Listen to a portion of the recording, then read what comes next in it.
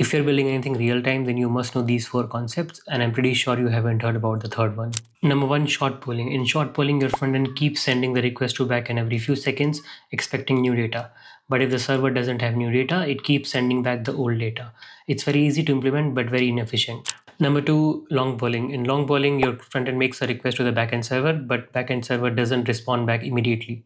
Instead, it waits until it has something new to return. The connection stays open for longer, which makes it much more efficient than short polling. Number three, server sentiments, which is also my favorite and not many people know about it. Instead of your front end asking the server repeatedly, the server pushes new data automatically. It's a unidirectional stream where only the server can send messages. It's great for notifications, stock prices, dashboards, anything that updates frequently. Number four, WebSockets. WebSockets is a popular choice for real-time applications. It creates a persistent bidirectional channel between the server and the client where both the parties can send messages anytime. It's perfect for chat applications, multiplayer games, or live collaboration systems. It's also the most complex one to implement, so only use it if you truly need it. If you found this useful, follow for more, and I'll see you in the next one.